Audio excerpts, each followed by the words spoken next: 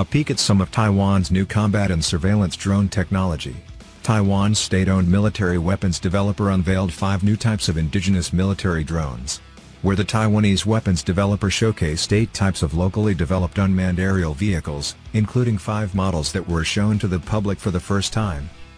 The new drones come in a variety of sizes and equipped with combat or surveillance capabilities, designed for use by various branches of Taiwan's military.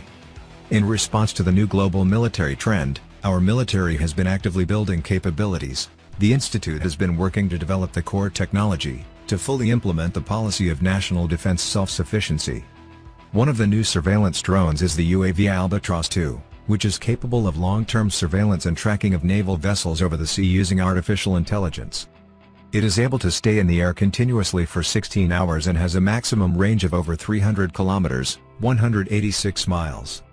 Another new reconnaissance drone highlighted to journalists is the portable Cardinal 3 UAV, which is capable of vertical takeoff and landing, and is designed to monitor activities along coastlines.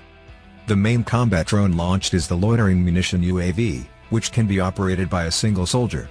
It is equipped with a warhead and is capable of targeting individuals or vehicles from the sky. Another new type of combat drone is also designed to take advantage of GPS satellite systems and image tracking technology to launch attacks.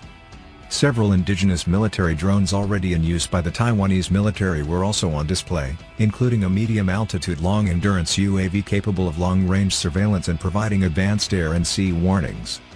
The director of the institute said the new drone was being tested by Taiwan's military and would likely enter mass production as early as the end of this year.